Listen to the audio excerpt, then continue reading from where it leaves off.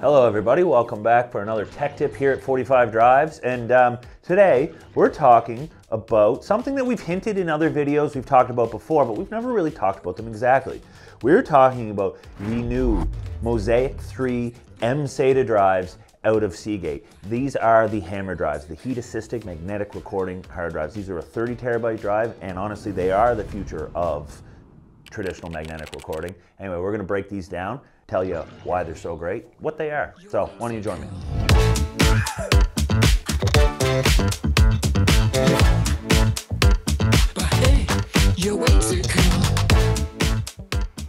All right, so I got a lot of fun things to talk about these HAMR drives today, but let's start with the big top level what. What is HAMR? Heat-assisted magnetic recording. So fundamentally, they still work as a hard drive always has. There's platters spinning, there's arms a writing. But what's different? What's new about these? Why are these such a big deal? Why can we achieve higher capacity than we ever could before? Well, the problem with making things more dense is you have to make things smaller on the platter. Make things smaller, the bits that write to the platters need to get smaller too. They hit a bit of a limit. They couldn't go any smaller while keeping everything stable. So how does HAMR solve this? Well, HAMR uses tiny, precisely controlled laser. It heats the part of the platter that it wants to write to. It heats it up to make it easier to magnetize so the head can pass over, lock in its data, it immediately cools it, and boom, it's in place. So a little bit of a deeper dive into how that works. So the platter is coated with a specially high coercive material that's very stable at normal temperatures. So it essentially kind of locks everything in. A rough analogy of what's going on there is kind of think about maybe you need to paint a piece of board or something like that, and you've got a tiny little sliver that you want to paint red, but everything else is, I don't know, green. But the paintbrush you have is too wide to paint that little sliver you want. So think of it as you kind of like mask everything else, paint over it, then rip the masking off. Rough analogy because it's not exactly what's going on, but you see what my point is there. They just expose just enough of the platter by changing its magnetic properties so the head can pass over, not affect anything else, and only change the part it wants. With all that said, that means Seagate's figured out a way to make the platters much more dense, meaning we can pack more dense platters in a single 3.5-inch hard drive, and we can get crazy capacities like 30 terabytes into one. So, like I said, Seagate are the pioneers of the HAMR technology. They believed in this years ago, and they've now seen it come to fruition. These are commercially shipping. If you want to learn more, Seagate's got tons of good information. I recommend you go check out that. If you want to see more 45 Drive style stuff on that, we had a friend of ours, Alan Nagel, join us on our What's Spinning podcast. He was a long-term engineer at Seagate, now working at a company called HD Store. That's where we get our hard drives from. And he talked at length about HAMR drives and everything. Alan is a wealth of knowledge, and I recommend anyone to go check that out. Now, with all this said, anyone who's been in this industry long enough has probably, particularly in the professional storage game, has run into the SMR, the shingled magnetic recording disaster, debacle, if you will, of when all those drives hit the market. And that was the big push of like, here are much denser drives, yay, everything's saved. But due to the way that the shingles, the platters were physically laid out, they were ridiculously slow, particularly when it came to using them in RAID arrays and stuff like that. And it soured a lot of people's opinions on new hard drive technology. So if you're looking at these HAMR drives thinking, I don't know, are we got another SMR issue on our hands? Like, this all sounds too good to be true. It is true. They're friggin' amazing. And I say it like that because I was that person side-eyeing. They got to use more power. There's no way. I don't know.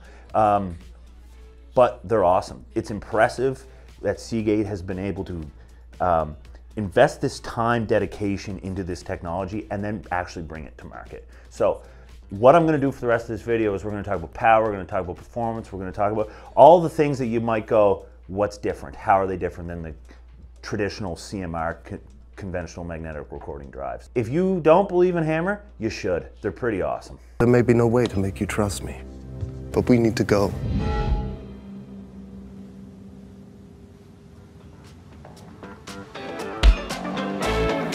for the rest of the video, I'm gonna go over some of the more technical details, weight, power, this, and I'm gonna nerd out a little bit here. So if you got all the information you wanted about these really cool high capacity drives, you're welcome to leave now if you want. And if you do, be sure to reach out to us at 45 Drives because we can outfit you with a really dense server with some really dense drives. We've got a good relationship with Seagate, our friends at HD Store. He's a friend from work. And we've got stock ready for these to go. So reach out to us. Anyway, with that said, let's talk about power, performance, weight, the details. Okay. All right, so the first one we'll talk about is an easy one. Do they weigh more? Yes, but not a whole lot. They're only 15 grams more than a comparable 20 terabyte or the previous generation non-HAMR drives. That's an extra 0.9 of a kilogram for our XL60 units, which is negligible, no big deal, right? So yeah, makes sense though. There's not massive components they put in there, but there is more. So they weigh a little more. Okay, the next one's performance. This is the big one. This is what screwed the SMRs, right? Like, oh, big capacity, but the I/O performance was horrible. The write performance was horrible because I had to rewrite everything to do anything. So this one, you go the same thing. Okay, you're not shingled, but you have to blast something with a laser before you can write to it. That's got to add some latency. No, it doesn't. According to the data sheets, the 20 terabyte versions of these are about 285 megabytes a second sustained throughput. The 30s on the data sheet are 275 megabytes per second throughput. And then we've loaded them up with FIO, just checked those numbers out, accurate, saw the same things. And then when we got down into random I/O performance, negligible, they perform the exact same. So again, no big change there, which is a huge positive. All right, so comparing from the new HAMR drives to the more conventional ones, weight, check, pretty negligible. Performance, pretty much the exact same, negligible. Both good things. We don't want them to change. We want them to feel the exact same as the old way. So it comes down to power. Do they use more power? My gut feeling the whole time when I was talking to Alan and Seagate, our friend Mr. Nagel there, was like, they've got to use more power. They have to. And they're like, no, they don't. The engineers are saying they don't. And then, of course, skeptical side eye. All right, we'll see. But no, they don't use any more power. If they do, it's negligible, like I'm talking under a watt. But there's more than just saying a number here, because I could read the data sheet, I could tell you what the number was, which was accurate, but power tells you a lot more of what's going on in the hard drive. And I just find that really interesting. So too bad for all of you. You're gonna find it interesting too, because I'm gonna break it down for you. When you're talking about the power usage of a hard drive, it's important to look at the two voltage levels that it uses to operate. It operates with a 12 volt and it operates with a 5 volt. The 12 volt controls the motor, it allows it to spin, keeps that spinning, everything like that. The 5 volt controls the logic, the ARM, everything else. Okay, so let's talk about the 12 volt first. So we'll start with the 12 volt. The 12 volts is what controls the motor, like I said. The thing you have to be kind of concerned about here is the initial startup. The spinning up of an electrical motor from a dead stop creates something called an inrush current, and it eats a lot of current. So what we did with all these drives is we went and we hooked it up to our oscilloscope and our measurement tools, and we measured what these things were. The peak startup current per drive was 1.7 amps per drive. That gives us 21 watts for a brief small sub-second as the thing spins up. Now, that could be an issue. 21 watts per drive, you put 60 of these in there, that's a lot of power. But that's the nice thing about staggered spin up. The HBA controller that starts the drives, start them staggered over time so that surge doesn't overblow everything. But once those drives are spinning and they're running at idle, the current pulled by that 12 volt line is only about 4.5 amps, so about 5.4 watts. And then that's at idle, and then that does not change even under load. So at this point, with the 12, what you can imagine is there's a little bit of a startup surge, she settles back down, and then it just stays there for the life of the hard drive. And that behavior makes sense, because once that motor's spinning, once that disk is at 7,200 RPMs, it doesn't need to slow down or spin up or whatever, so it just stays. It makes sense that under load and idle, same current draw. Anyway, so that's the 12. It's actually pretty simple. What gets a little more interesting is the 5 volt line. 4 phases I'll talk about. It's the initial like boot up of like what we're seeing, what fluctuation we're seeing, and then we'll talk about which write IO pattern pulls the most power. Random writes, random reads, blah, blah, blah. So, but let's just talk about the boot up first. So like on that initial startup of this server, the initial pull of power out of these drives is just, it's a single watt per drive on the 5. So nothing crazy there, right? And then as we get into the BIOS screen and the initialization of all the PCI devices and everything, that's when the HBA cards start to boot the drives up. Because remember, I mentioned with the 12, we're staggering these drives. So this is, you can see the activity of the HBA cards telling the drives to wake up. It's really, really cool. So we see a fluctuation there from anywhere from 1.7 watts to 2.7 watts for drives, per drive. So what's going on is every few seconds, the HBA card is saying, all right, wake up, wake up. It does its wake up, the other one. So when we watch the track, it kind of bumps up and down like this. When I say track, I mean the trace is the word I should have used. Really cool. And then so it'll do that progression for a little bit. And then if you're watching the screen, the Linux screen, it's just sitting there kind of like doing its loading, waiting for initialization of everything like that. And then boom, you'll hit the login screen, and then the drives settle down to a good cool 1.6 watts idle. So now we're ready to go. At this point, your server's sitting there idle. What are we seeing per drive? We're seeing about 5.4 on the 12. We're seeing about 1.6 on the 5. So you add those together, you get about, what, 7 watts a drive? So 7 watts a drive idle on the 30 terabytes. Pretty darn good.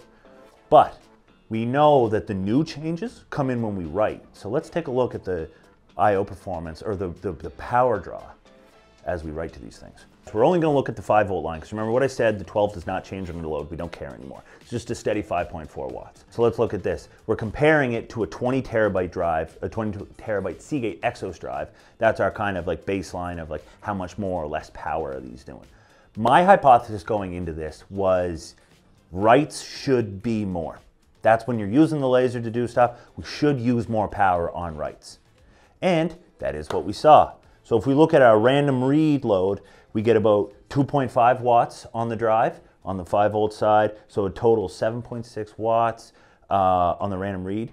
Funny enough, not funny enough, but that's the exact same number I got out of the 20 terabyte drive when I did it there. Sequential reads were higher than the random reads. We had a total of 3.38 watts on the 5-volt line, added up 8.7 watts total. Sequential reads use more power than random reads, but again, completely in line with the 20 terabyte drive that I compared it to. Okay, so now on the random write side of things, we get about 2.59 watts on the 5-volt line for a total of 8 watts per drive while we're doing random writes. This now is a 15% increase over the 20 terabytes. So as our hypothesis, it appears that we were right that the writes are more. However, 15% more per drive is not crazy. I was expecting way more, double honest at first, but I was being cynical. But when we look at the sequential writes, this is the maximum load, is when you're sequentially writing to these drives, which again would make sense because you're consistently having it fire up, change the coercivity of the material so it can write. And this we were seeing about 4.33 watts per hard drive on the write, which gave us a total of 9.72 watts per drive during sequential writes. So this kind of broke from my hypothesis a little bit because actually it wasn't really any higher than the other one. And I'd say like a rounding error kind of, it was completely negligible. Anyway, interesting. The good news about all those numbers there, because I did just yell a bunch of numbers at you, it's all below, we like to use 10 watts a drive as kind of our like benchmark of like how much power a hard drive is going to use, an enterprise hard drive is going to use. And I was anticipating that these were going to make us change our benchmark of what an enterprise drive will pull. But no, still fit within the range. So really impressive stuff that Seagate was able to do great engineering to figure that out. Okay, so that's kind of the overview on like the hardware. Again, impressive pieces of technology. Hard drives are in general, HAMR drives even more so. One more plug to Seagate, believing in a technology that they started 30, if not longer, years ago. See it come to fruition, great work, great for everyone. Now, but let's talk about using them. Using them in software-defined solutions, using them in hardware RAID cards. What are implications? Like, can I use them in a Ceph cluster or a ZFS array? Long story short, yes, you can use these in a ZFS array, a Ceph array. Like I said, it's not shingled magnetic recording. All the power usage, performance, everything that we'd expect about these drives. The only difference is they're bigger.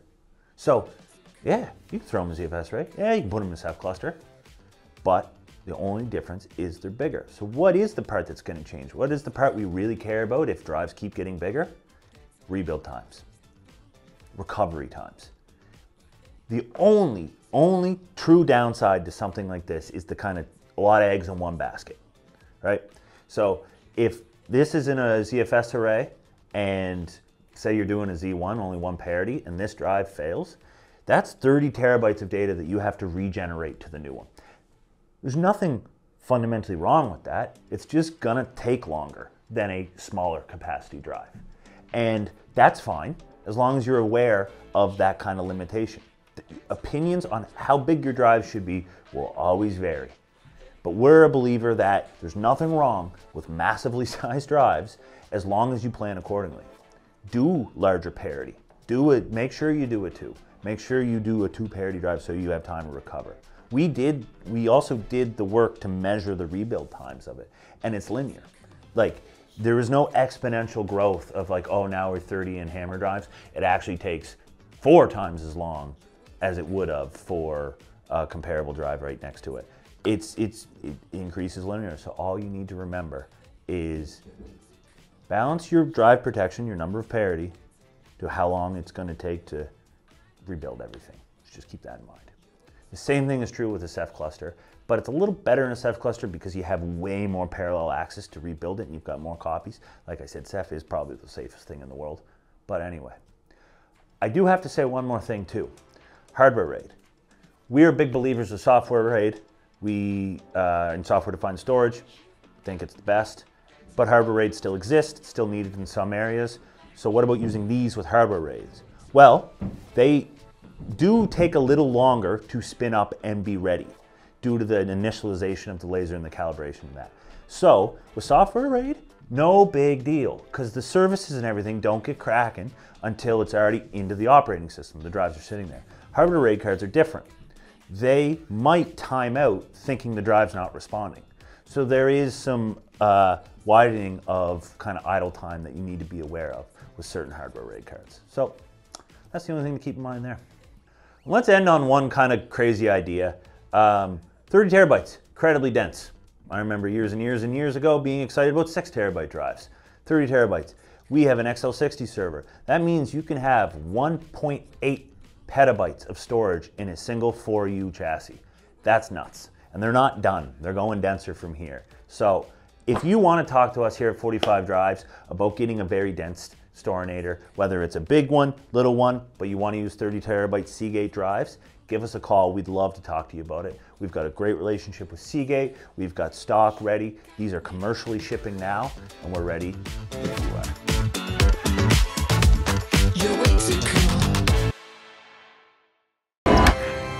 It's terribly well balanced. Well, if there's too much weight, you lose power on the swing.